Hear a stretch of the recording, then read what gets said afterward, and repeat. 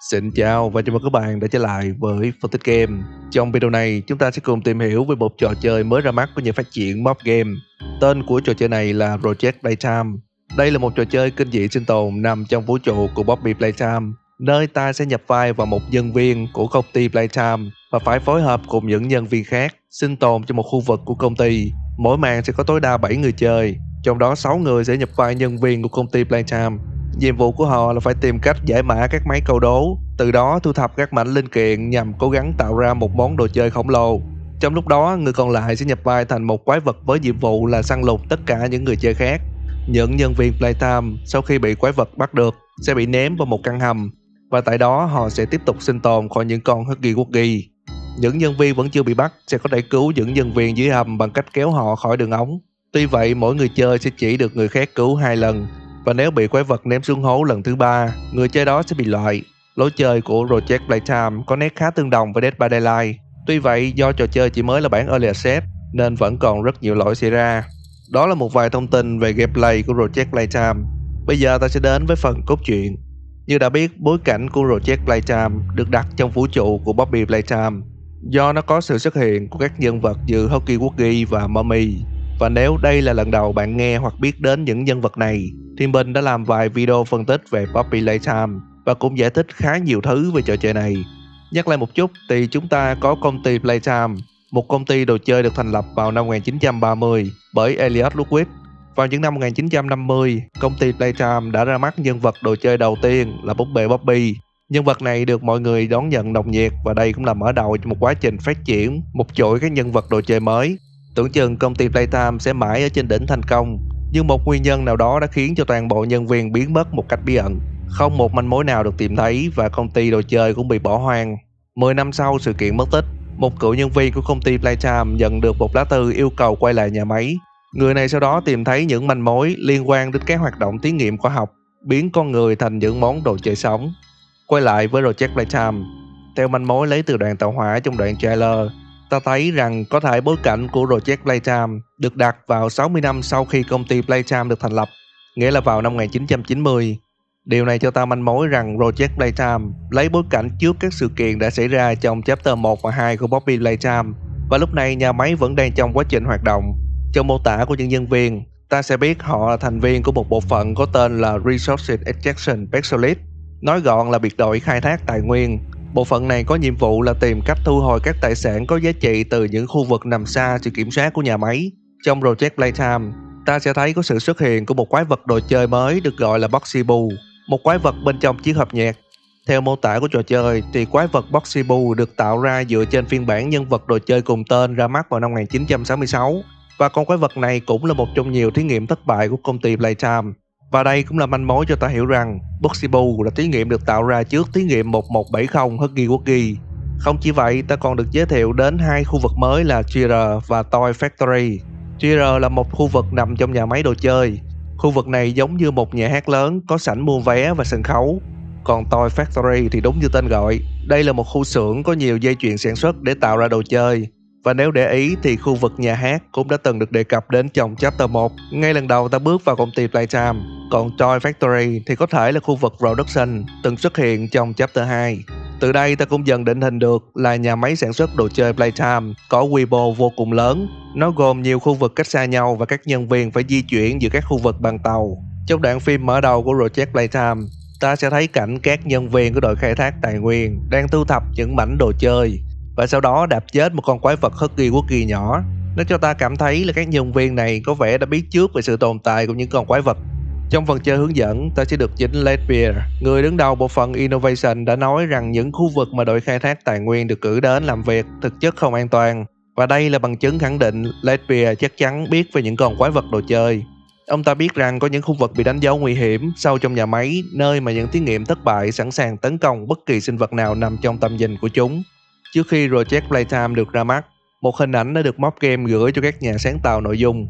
Hình ảnh này là bức thư được viết vào ngày 15 tháng 7 năm 1991 bởi một người bí ẩn gửi đến mẹ của mình. Trong nội dung của bức thư, người này có để lại một đoạn IP, và đây là IP của một FTP server chứa các tập tin có liên quan đến công ty Playtime. Mục đích của các tập tin này nhằm để hé lộ về Boxy Boo. Đồng thời ta sẽ tìm thấy những đoạn phim được ghi lại bởi Rowan Store, một nhân viên thuộc bộ phận IT của công ty Playtime. Rowan nói rằng anh ta đã nhìn thấy những thứ đáng sợ và đang tìm cách trốn khỏi nhà máy đồ chơi. Nhưng ý định của Rowan đã bị Lesbia phát hiện và ông ta đang tìm cách bịt miệng anh.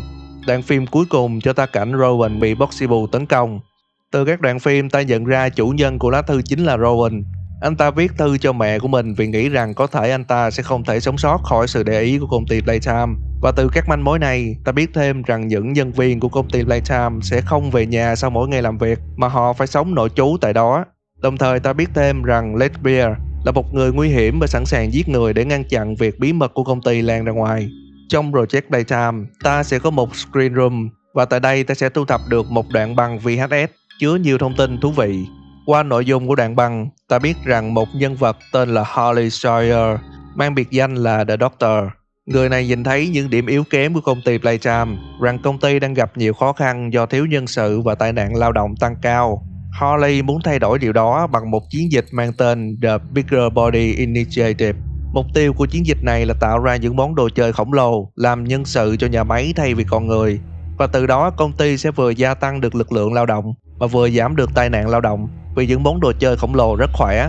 Đồng thời công ty sẽ tiết kiệm được một khoản lớn do không cần phải trả lương cho chúng. Có một chi tiết trong lời của Harley rằng công ty đã từng thực hiện nhiều thí nghiệm thất bại. Điều này khẳng định là công ty Playtime đã thực hiện các thí nghiệm tạo ra đồ chơi sống trước khi chiến dịch của Harley diễn ra. Và mình có giả thuyết rằng chiến dịch The Bigger Body Initiative chính là nguồn gốc cho sự hình thành của các món đồ chơi sống khổng lồ. Tại đoạn tập luyện của quái vật trong Project Playtime, ta sẽ nhập vai quái vật Huggy Wuggy và nghe thấy một giọng nói đáng sợ nói chuyện trong đầu.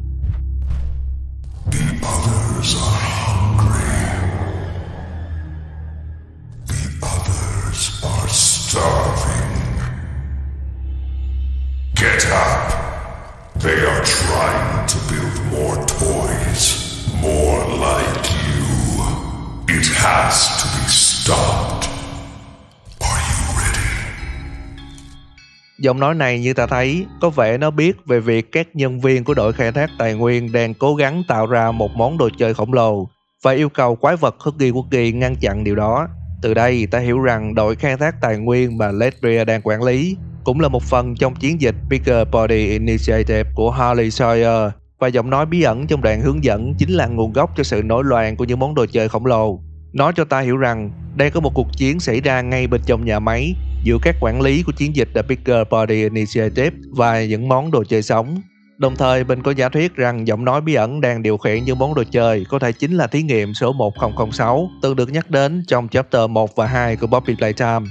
Tiếp đến vẫn trong cuộc băng VHS tại Screen Room, sau đoạn nói chuyện của Harley Sawyer, ta sẽ thấy vài dòng chữ kỳ lạ xuất hiện. Những dòng chữ này khiến mình nghĩ rằng có một thực thể nào đó đang tìm cách liên lạc với chúng ta. Và chúng ta ở đây có thể là nhân viên của công ty Playtime. Tại sao mình lại nghĩ như vậy? Vì trong những dòng chữ có câu hỏi về việc ta có đáng tin hay không và phải làm gì để nhận được sự tin tưởng. Nếu đây là hai nhân viên của công ty Playtime đang liên lạc với nhau thì việc giành lấy lòng tin có vẻ không cần thiết. Và nếu tôi chậm lại, ta sẽ thấy trong những đoạn chuyển sẽ có các dòng chữ ẩn cho ta manh mối rằng thứ đang tìm cách liên lạc có thể là một món đồ chơi sống. Mình có giả thuyết rằng những dòng chữ này chính là từ thí nghiệm số 1006 đang tìm cách liên lạc với một nhân viên nhằm thao túng người này giúp nó thoát ra. Vì như đã biết ở chapter trước, thí nghiệm 1006 rất thông minh, nên việc nó liên lạc với một nhân viên thông qua thiết bị điện tử là hoàn toàn có khả năng. 1006 biết rằng chiến dịch The Bigger Body Initiative sẽ thất bại vì nó chính là nguyên nhân dẫn đến sự thất bại đó. Theo giả thuyết của mình, có thể thí nghiệm 1006 là một nguyên bản, hoặc nói cách khác, nó là món đồ chơi sống khổng lồ đầu tiên được tạo ra từ chiến dịch The Bigger Body Initiative của tiến sĩ Harley Sawyer. Rất nhiều món đồ chơi sống khác được tạo ra sau đó như Boxable, Huggy Wuggy và Mommy. Từ đó 1006 nhìn thấy sự vô nhân tính của chiến dịch này nên đã tìm cách liên lạc với một nhân viên và thao túng người này giúp nó thoát khỏi sự kiểm soát, đồng thời dẫn đến việc 1006 giải thoát cho tất cả những món đồ chơi sống, khiến chúng quét sạch sự tồn tại của những nhân viên con người tại nhà máy đồ chơi. Nhưng tất cả chỉ là giả thuyết của Phân Tích Game cho các thông tin thu thập được trong Project Playtime, một trò chơi nằm trong vũ trụ của Project Playtime. Nếu có gì không hợp lý hoặc sai sót, các bạn comment bên dưới nha. Và hãy nhớ, như mình nói trong video, chỉ là giả thuyết thôi. Đừng quên bỏ lại một like, share và theo dõi Phân Tích Game.